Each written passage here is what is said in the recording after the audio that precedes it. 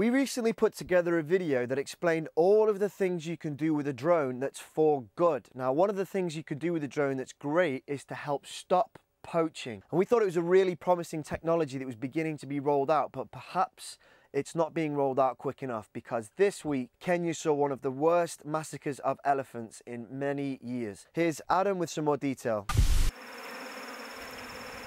This is an entire family of elephants that were gunned down and mutilated by poachers for their ivory.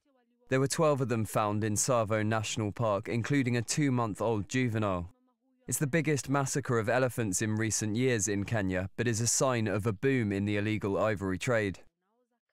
Park rangers have been tracking the gang. They think there were about 20 poachers involved in total, but they haven't managed to make an arrest yet.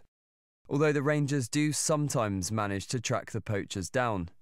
A couple of days after this massacre, in a completely different part of the country, the Kenya Wildlife Service did manage to catch up with 2 suspected poachers, and then they shot them dead. They were found in Isiolo County with 8 pieces of ivory, a rifle and ammunition, as well as weighing scales. But while there might be the occasional success, this is a growing problem. There are around 39,000 elephants in the country, and in recent years poaching has been increasing, with the demand for ivory in some Asian countries on the rise.